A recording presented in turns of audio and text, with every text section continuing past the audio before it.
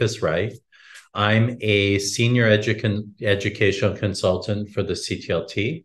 And as my director likes to say, I think some of us are 3 months ahead of other people with generative AI. So I'm not an expert, but I've been taking courses. I've been doing research in quite a few workshops and resource development.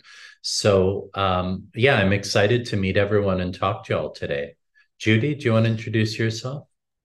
I also work with Lucas in the Center for Teaching Learning Technology. I'm an education consultant. I used to say that I'm a month ahead, but now I'm thinking walking along with the majority right now. But I do spend time to play with Gen AI. Over to you, John.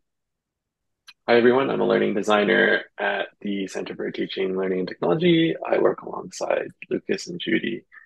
And I will also say that maybe I'm a few months behind Lucas, but a few weeks ahead of everyone else, maybe, on where I'm at with Gen AI. But I'm really excited to be facilitating this with all of you today. And Bosa. And Boson. Hello, everyone. My name is Bo-sung Kim. I'm also with the CTLT. I'm a learning designer. I dare to say I'm 2 months ahead of people. I may say that. And I'm quite excited to talk about and listen to how Gen AI can support and enhance teaching and learning. I'm going to share just one way of using Gen AI in education in this workshop. Great, wonderful. Thanks for the intros.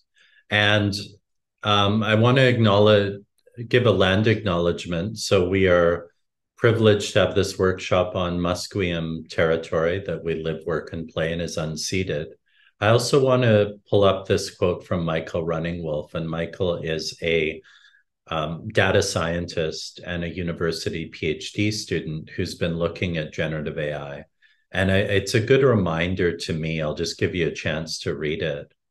So we know that generative AI has scraped the internet and captured a lot of people's IP, but I think it's also appropriated a lot of culture, and it's part of the underlying exploitation. So an example of this is if you go onto it and ask it about Indigenous learning at UBC, you'll get answers from all of the different web resources here without acknowledgement of where it came from. So I think it's a challenging space right now to work on, and just thinking about what it scraped and how we can acknowledge that and how this might be part of a colonial system. A couple resources for the session that John's going to share into the chat right now. So we have a guide that we created for the session. And what this guide has is a lot of the prompts we're talking about today, as well as a lot of the examples and resources we mentioned. So we encourage you to follow along using the guide, and it helped to kind of give things a more concrete lens for you. Secondly, we do want you to do some hands-on work today if possible. And maybe I could get a thumbs up if you actively use ChatGPT now, using your virtual thumbs or physical thumbs, that's okay. Great, thanks, Emily. I'll just give everyone a minute or so to do that. Perfect. So a few people do, perhaps a few people didn't put their thumbs up. If you didn't, please feel free also. You can use Bing if you use that, Bing AI. There's also a site here called talkai.info.chat, and that allows you to use ChatGPT without signing in if you're uncomfortable doing that. Beware, it's a little bit spammy, so it's easy to click on an ad link, but it does give you access to the tool. So you don't have to go hands-on, but I think it'll be more valuable for you. So our agenda today, 30 minutes interactive presentation, followed by 30-minute discussion, and really encouraging you during our discussion to use this as a space of sharing. And our learning objectives, 3 learning objectives. Again, I'll give you a moment to read them. The first learning objective is kind of around understanding how it can be used by students as part of their learning. The second objective is to think about different types of prompts that can help make tools like ChatGPT a better coach, a better tutor, a better simulator. And thirdly is engaging in interactive discussion at the end of the presentation. So let's start with the interactive presentation. And I'd like you to open your comment boxes now. And please share in the chat one way that you've used ChatGPT or you would like to use ChatGPT in your own learning. So what I'm going to do is rather than click enter, I'm going to get you to type in the way that you've used it, but not click enter until I count down and tell you all, and then we'll kind of get a waterfall of answers. So again, one way that you've used ChatGPT in your learning, or you would like to use ChatGPT in your own learning, don't click enter yet, just type it into the comment box. And when you've done that, give me either a physical thumbs up or a virtual thumbs up so I know you're ready. All right, so I'll give everyone a minute. I'm seeing a couple thumbs there. Thanks, Annie. Thanks, Brandon. Thanks, Francis. Thanks, Stella. Great. I'm seeing a few more thumbs here. I'll just wait another 30 seconds or so. And in a moment, I'm going to count down. So I'll just count down 1, 2, 3, go. So 1, 2, 3, go. Wonderful. Thank you for sharing. So to explore different career paths, Katie says coding. Another coding as well. Early free ChatGPT for draft announcements. To improve writing and to do writing rephrasing. To get an overview of a topic, especially when I'm stuck. Interesting. To generate practice questions in the style of my existing questions. I'm working with robots. I usually tell ChatGPT to give me some real life tasks to teach robots to do them. Also, it's useful to improving my writing. So using robots to teach robots. I think that's the first time I've heard that, to gather ideas about a topic. So lots of different ways that we're using it in our own learning. And I want to switch gears now and think about what it might mean to student learning. And starting with a couple ways that I think GenAI can help student success. And there's 3 ways, and we're going to go into these in a little bit more detail. First of all, we know one of my other hats is I work on a project called the Chapman Learning Commons. And from that work, it's quite clear, as is in the research, that students come to university with a variety of different skills for studying and for metacognition and for academic achievement. So it's interesting to think of ways that GenAI can help students become better in these areas. Secondly, is students have diverse abilities and different barriers to learning. So how can these tools help them overcome those barriers or mitigate these barriers at different times? And thirdly is from research like Bloom's Sigma problem, we know that students learn significantly better through one-on-one tutoring than in classroom environments in many cases. So how can we leverage these tools to help students use them as tutors? And we're going to go into these in more detail now. As we're going through this, please feel free to throw your questions and comments in the chat. But I want to start by talking about the constraints and the limitations of these tools.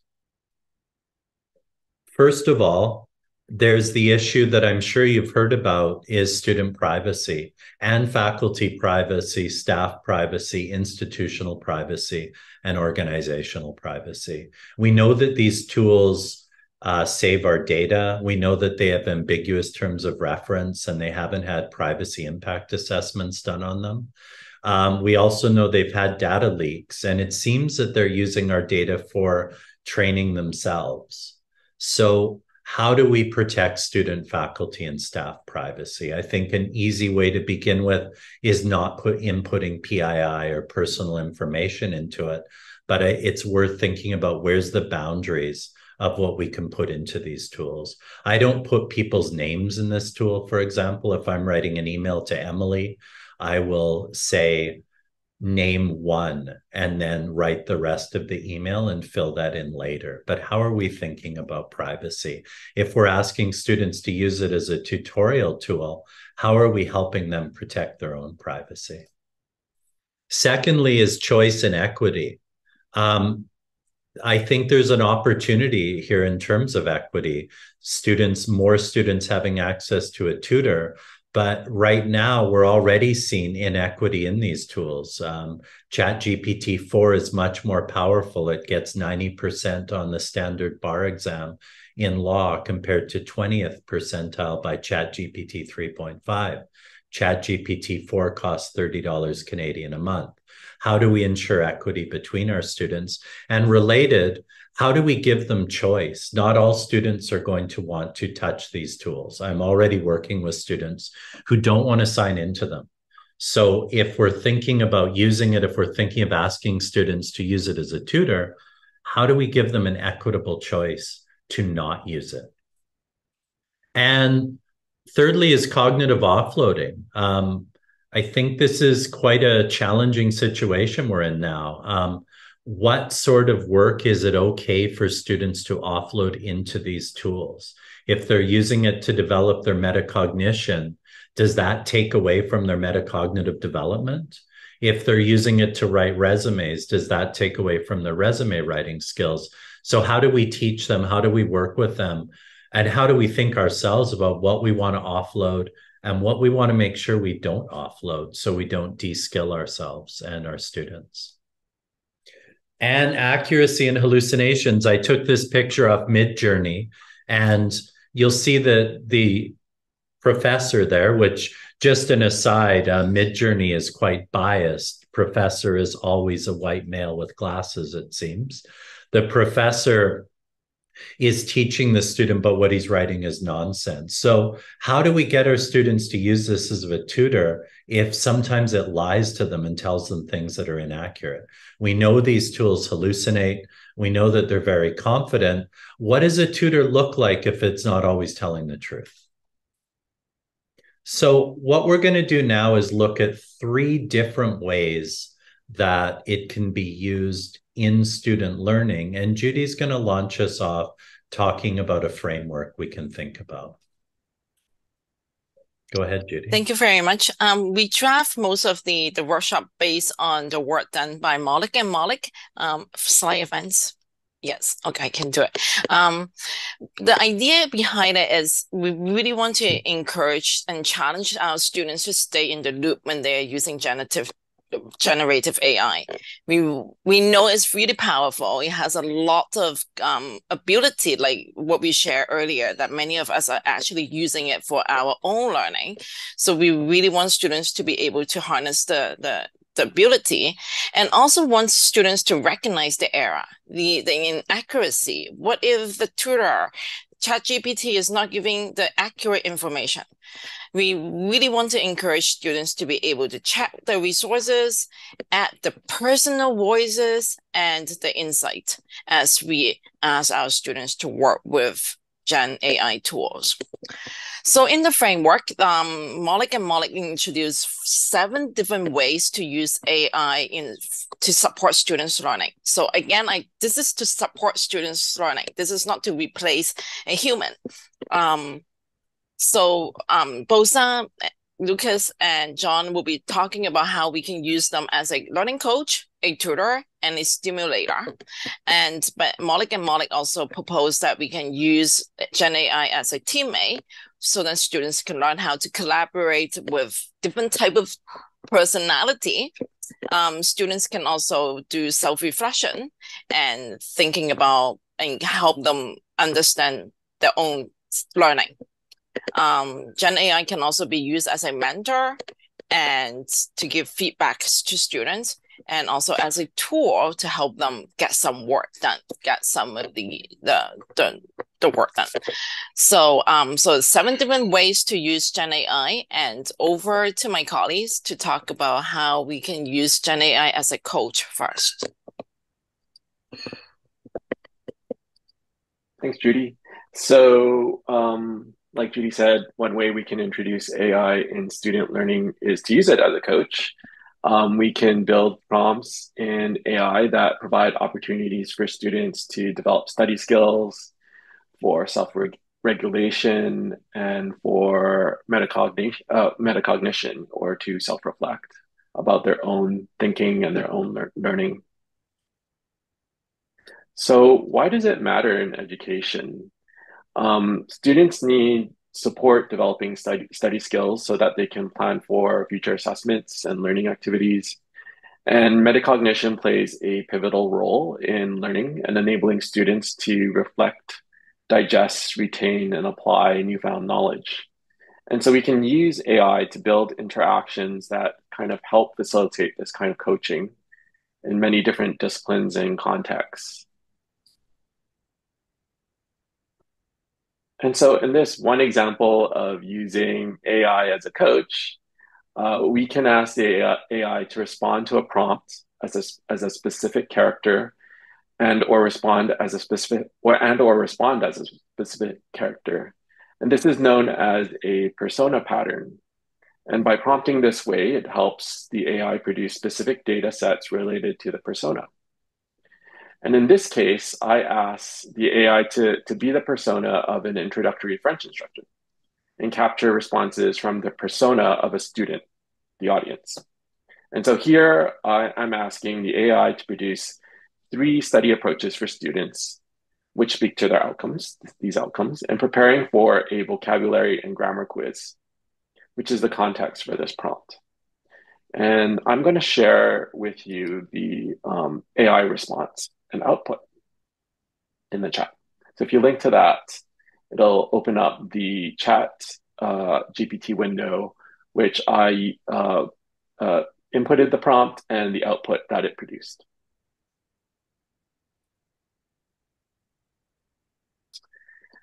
In this next example of ways of using AI as a coach to improve study approaches, I've asked the AI to be the persona of a mobility coach, training an audience of middle-aged students to have better mobility as an outcome. However, unlike the last example, I've asked the AI to ask questions to the audience one at a time, to the learner one at a time. So instead of prompting the AI for a response initially, I've asked the AI to ask the learner questions, which will help deepen its understanding of the answers and create a more comprehensive response. This kind of prompting, where questions are being asked of the learner and is inputting responses, is called a flipped interaction approach. And based on this flipped interaction, you can see how in this example, the AI has built a more contextualized and maybe even a more customized training approach. And I'm going to share with you the prompt and the output that it produced and all the follow-up responses that I inputted as a result of the questions that the AI was asking me.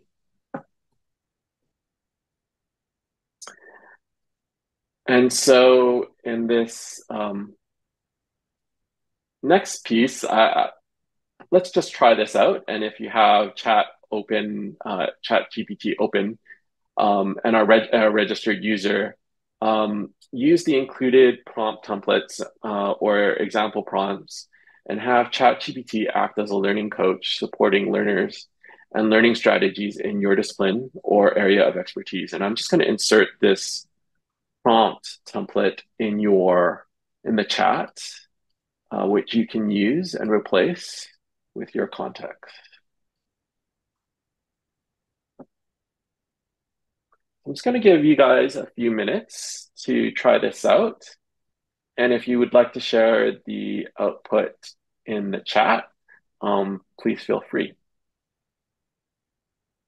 How did you manage to get a URL that shared the conversation with us?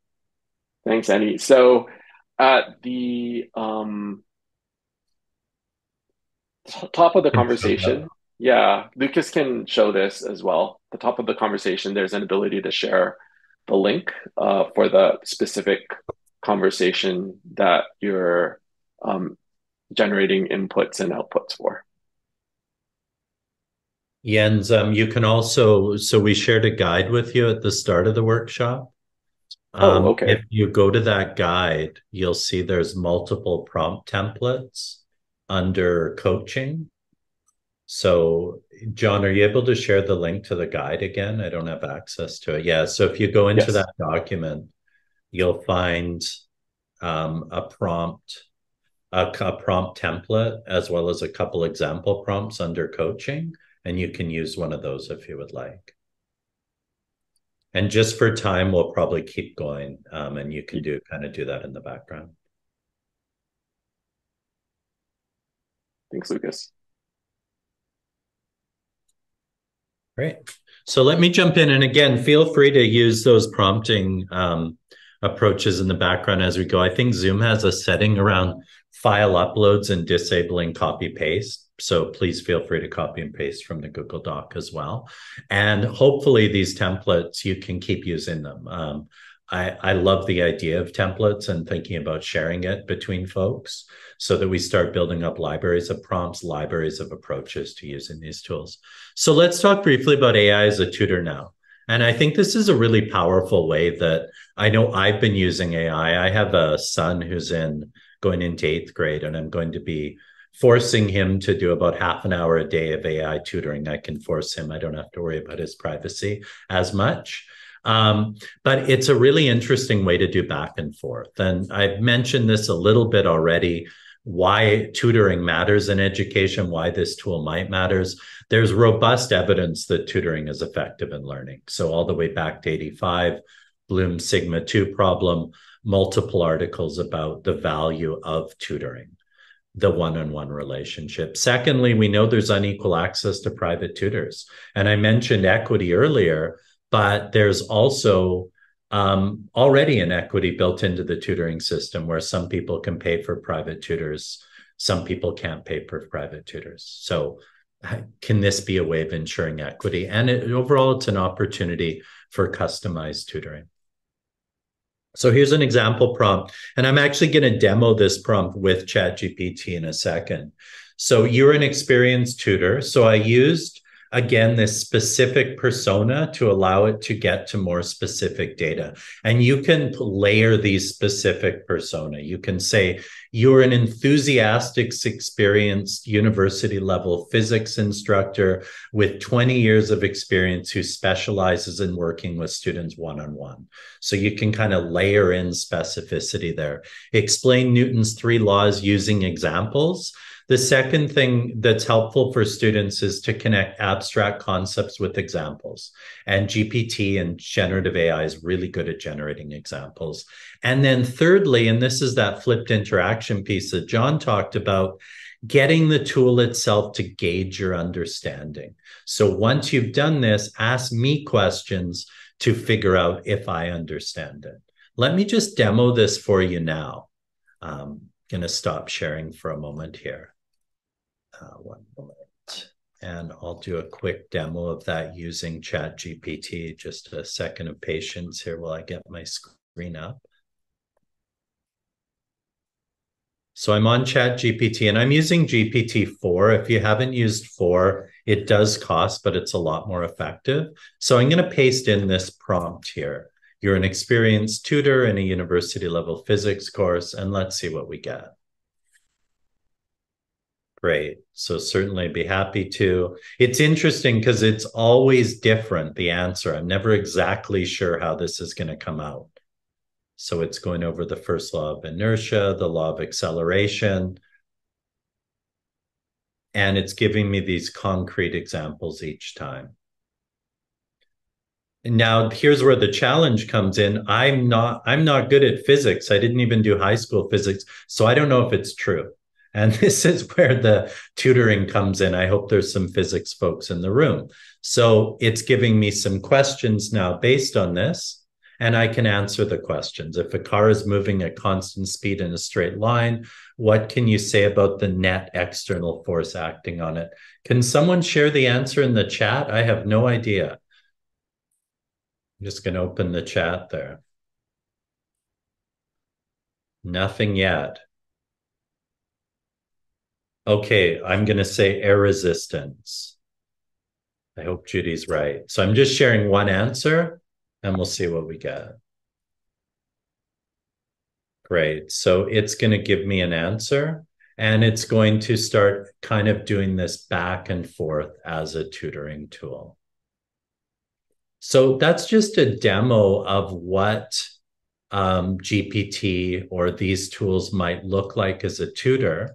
And I'm going to turn it over to Bosung now, who can talk about the last category that we're looking at is AI as a simulator. Thank you, Lucas. So I'm going to discuss and then share some examples on the use of AI as a simulator for student learning.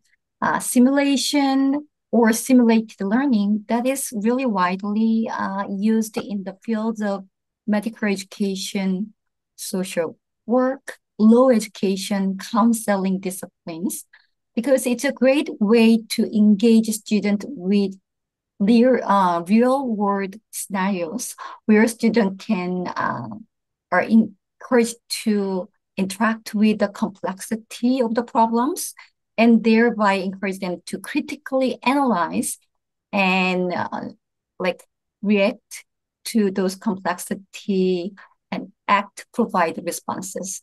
The idea of using AI as a simulator is to have AI simulate real world interactions by playing a role that we specify. And we can also ask AI to provide feedback and suggestion for improvement on our action and responses and decisions. So it can generate various scenarios across various disciplines and topics. So then why it matters in education? Here are a couple of reasons. Using GenAI as a simulator, it allows students to practice those skills and apply knowledge in a safe but challenging spaces.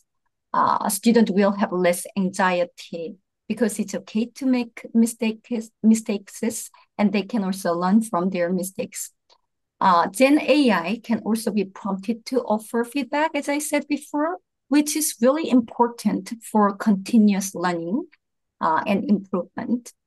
Lastly, it is quite cost effective, like well-designed simulation. They can be costly, but using Gen AI 3.5, as we know, it's free. So it might be more equitable platform for practice.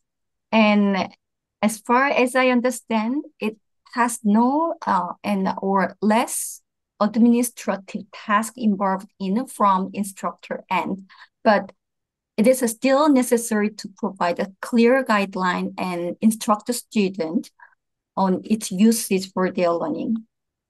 So the first example here I provide is job interview simulation. As seen in the previous example by Lucas and John, we need to tell AI who it is, persona, and along with some context information, we can layer some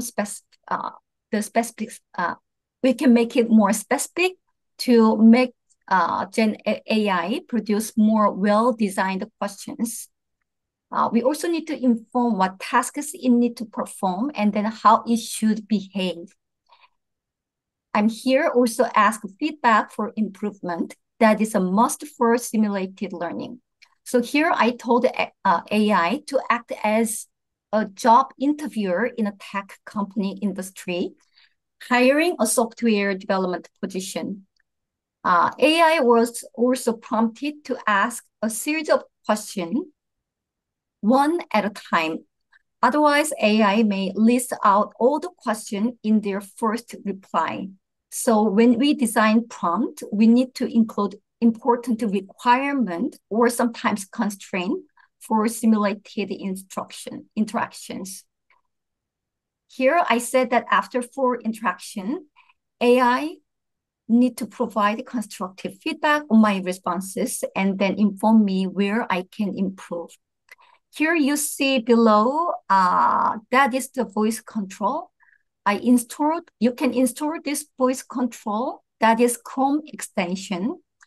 I installed it to engage in more conversation-based simulation. The mic on this voice controller will allow me to use my voice to have ChatGPT convert my response to text. And also the speaker there, when it is on, it will also read the question by AI aloud to me. Here, the important risk to mention is that students need to think about the privacy, so not to share their too personal information with GenAI. The next example is the patient assessment simulation. So similar to the previous example, I told the AI to perform a specific role here as a patient and inform that I'm a healthcare provider. This scenario was developed to help a student in healthcare field to develop their patient assessment skill, not in all area, but specifically in mental health. It was prompted to provide basic patient information and wait until I greet the patient and provide feedback on my assessment and treatment plan for improvement. So before we ask the student to use GenAI for simulation in this way, it will be very important for the instructor to check its accuracy and relevancy to their field. As Lucas mentioned before, it's very good at hallucination, and then it may provide inaccurate information.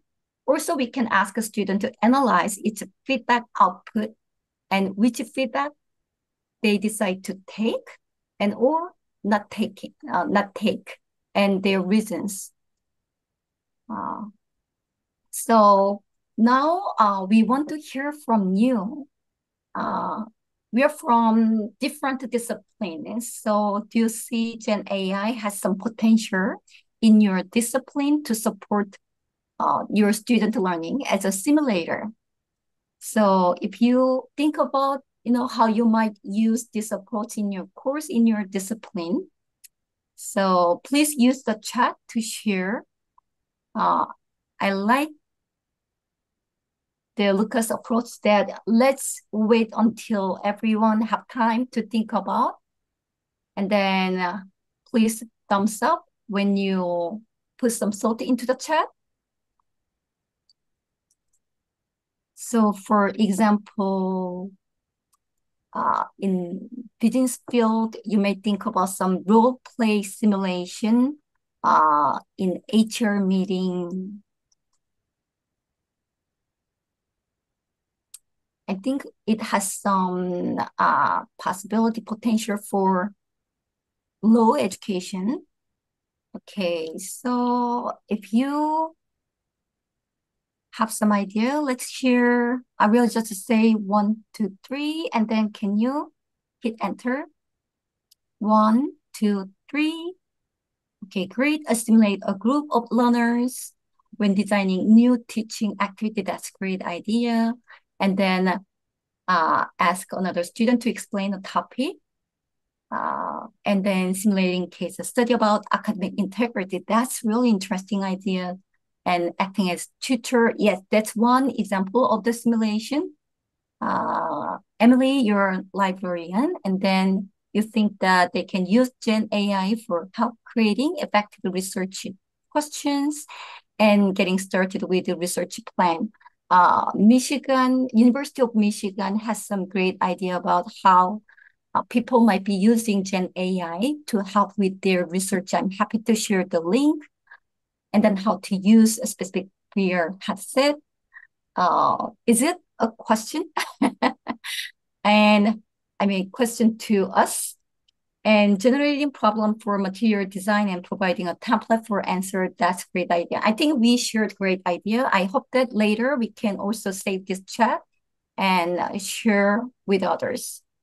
Okay, back to Lucas. Wonderful. Thanks, Bosung. So the last thing I wanted to mention really briefly before we move into discussion and activity is just where this is going. And I think right now we have these open tools where we're using ChatGPT, we're entering it, it's these huge language models. But what I'm already seeing is the customization of these tools. So I've put a link on the side to a tool called Poe on the left, where you can create custom bots that use ChatGPT. In this case, I made a learning support bot that uses complex prompts on the back end and helps students with learning support, but that's all. And it has some specific guidelines. On the right is CanMingo. CanMingo isn't available in Canada yet, but it's the Khan Academy's version of a tutor bot. So it'll be interesting in the next year. I would expect we're going to see a lot of custom bots that are not the whole of GPT, not the whole of these models, but slices of the models. And, an interesting thought experiment would be, what would a bot look like in your course? What would a bot look like in your context? How would you develop it?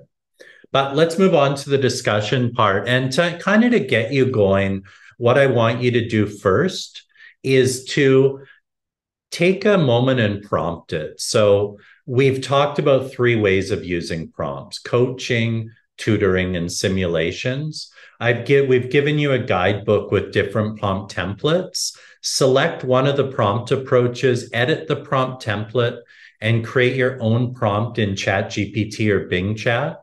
Look at the quality of the prompt and the output, and then share your prompt and the output in the chat. And we can use that as a point of discussion. While we're doing that, please feel free to raise your virtual hand, ask a question, share what your prompt's looking like. But we wanted to get you going, doing some prompting right away. So I'll get you to open GPT, open a GenAI tool of some sort, grab a prompt based on what we did, and see what the output's like, and let us know. So I'll give you let's go 5 minutes on that. But again, if you have questions that have come up, please raise your virtual hand and jump in as we do that too.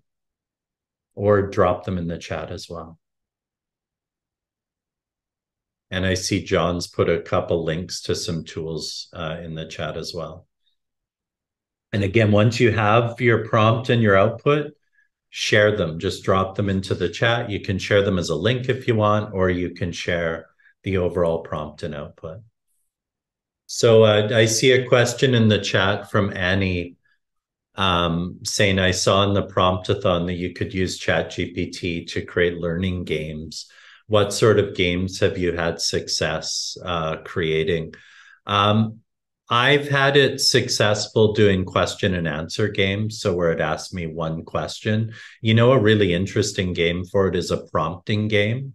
You can ask it to give you an output for a prompt, and your challenge is to create a prompt to get the output, and it will evaluate your prompt. So kind of a meta game.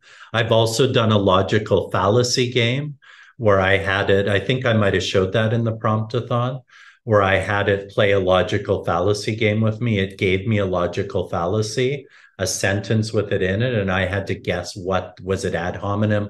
What was the logical fallacy? And it would tell me if I was correct. So I played those couple games with it. I'd like to hear from other people, other games they've played as well. And another question, how can we use it well with graduate students when writing course papers and even theses?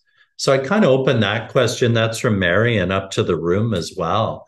How can we use it generally to support writing? Any ideas around that from folks in the room? And I see that Judy's answered, it can be used to create a very basic generic outline. This is known to be able to help students overcome the initial barriers to writing. Students certainly need resources and voices to create the final product, the research paper. Thanks, Judy. And I have some concerns about this. This is from Meet Upadhyay.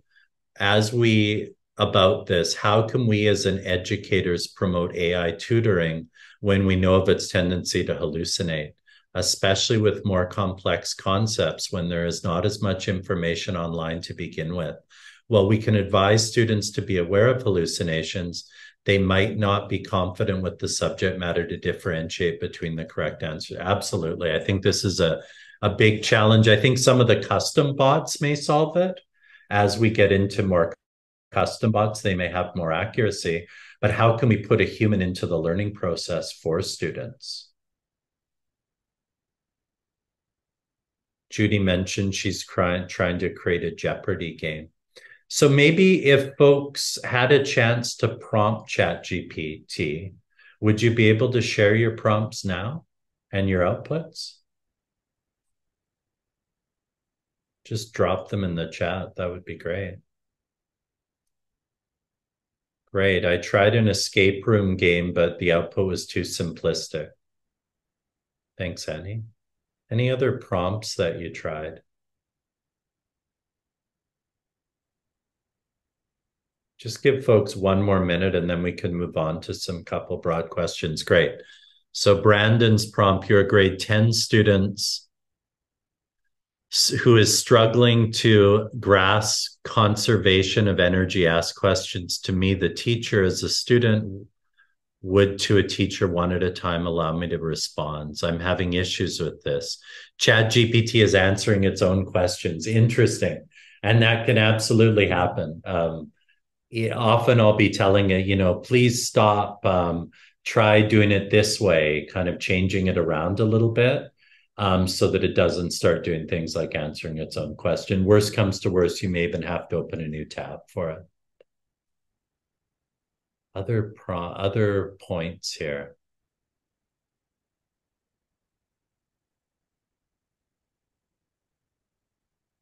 I just grabbed one of the prompts from your Google Doc to compare Bing and Chat, says Jens. After learning that Bing doesn't work in Chrome, I did realize that Bing's references look a lot more appropriate. That's a good point. In Bing, if you use Bing AI, it does use references and it has links to the references. One of the it's nice to be able to find the links. I think one of the challenges with that is some of the links a lot of them are to Wikipedia. Some of them are like to Quora and some dubious web sources.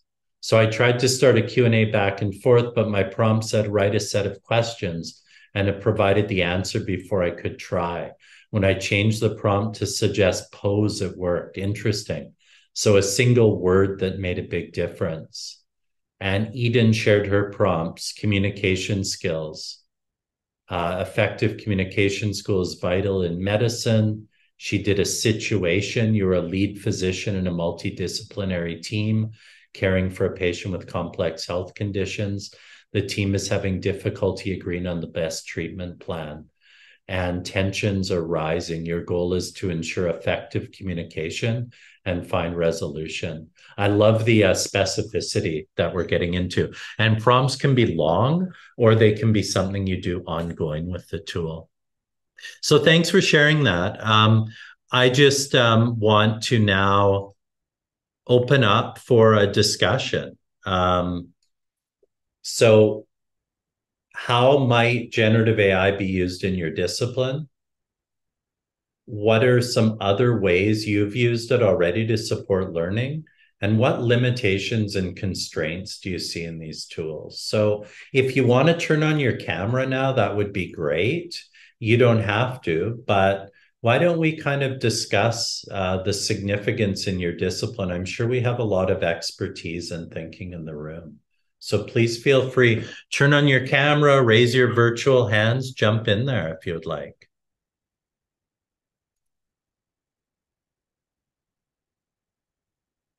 And I'll keep fielding questions in the chat.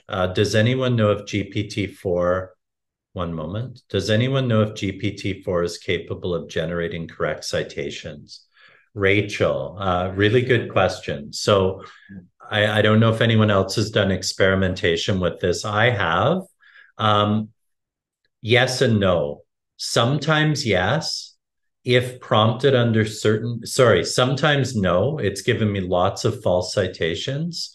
But when I prompted in education, I have got a lot of correct citations. And one of the ways that I've done that is using, it's called a COT prompt, a chain of thought.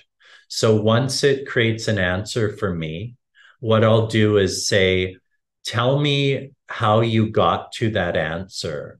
Tell me the references you called on, or I'll even add a role into that. So I'll say, act as an experienced researcher in X, analyze the results that were given to you, and tell me the research that it was built on. And what I've found is sometimes when I do that, I get very accurate references. It's easy for me in education because I can see whether the references are legitimate or not. Sometimes I won't get accurate references that way. And it's so interesting to see, again, that sometimes you're going to get something clear and sometimes you're not. And how do we work with students around that? So, ways that you're using it in your disciplines, what constraints, what limitations are you seeing with it? Maybe another question is, would you be comfortable using it as a tutor or learning coach in your area of practice? So Annie's mentioning that she finds it quite superficial, but with great potential as it improves. And I would challenge you to, I think we can move beyond superficial sometimes with a lot of prompting. It's not always going to be there, but I've found it really depends on how we prompt it. But I do think it runs into these barriers. So it's an interesting experiment to see how deep we can go. Like how much, if you cue it with very specific things, can it pull on better data? Annie, can I ask you which field you're in? Yeah, science education. Let's call it that. Okay. And where are you finding this superficiality? Well, just when I use it generally and I ask a question, I just find it basically it always kind of responds at the Wikipedia level. Yeah, And so which probably is enough for most people, but when I'm using it for my own work, it's like no, need to dig a little deeper here. that's a really interesting point. How about the rest of you? Do you find this superficiality with it, or have you been able to go a little deeper?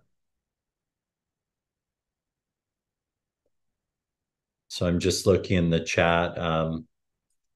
I work in a specialized area of medicine, and I find sorting through the hallucination, which was versus what was actually correct, can be time consuming. And I think that's quite interesting, is how long we're spending to try to wade through this and to try to find the valuable information. An example that I'm not sure I shared this in a previous workshop. Yeah, sorry, Mara mentions it goes deeper with follow-up questions, and sometimes it can in different areas. An example I had was I paddleboard, and recently I went to my hometown, which is called Atlin, BC, up in northern British Columbia. And I asked it, can I paddleboard? Where should I paddleboard? And it said, well, you can go across the lake. And if you've been up to Atlin, it's the lake 70 kilometers long and really wide and glacial, and you will not do well going across the lake. So it's pulling this generic information. But then I was able to say, I want to take my paddleboard from Torres Channel to First Island. And suddenly it called on totally different information. And it said, you can't do that. If you tried that, you would need to do X, X, and X. You'd want to cross here. So it's like it was able to access different data points. So it's interesting to play with different words, different phrases that will get at those different data points. Or, as Jennifer Rice mentioned, perhaps in certain areas of medicine, certain areas, it's not going to be able to move beyond that data or move beyond that generic Wikipedia type answers. I find that disconcerting, how much you have to play with it to get good information. Yeah, it's a very good point.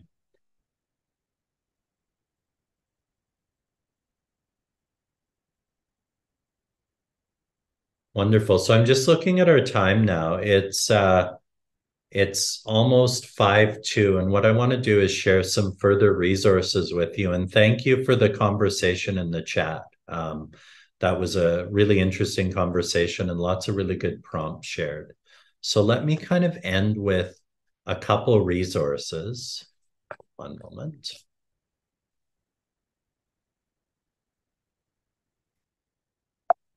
Just give me a sec here. I'm going to take my chat down. So resources, again, acknowledging this is a really emergent space and a single workshop only touches the surface. At CTLT, we have a GenAI website where you can go, and we've included resources there. We've included links to future sessions, as well as some faculty stories about using AI. Related to that, on the bottom link there, it says share your experience. If you have an experience using it, we're trying to collect these stories right now, how you've used it in the class, what's working for you, what the challenges are. And finally, for this session, based on that guide, we created a web resource that goes over each of the different prompt approaches, as well as, so the different prompt approaches, as well as the different ways of using it. So please feel free to access that as you go.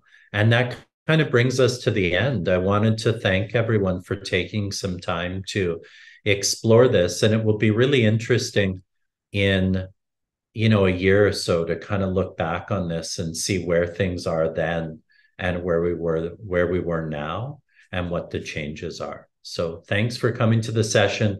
We'll put the recording on the website as well, and we'll share an email with you with the recording as well as with the website resource.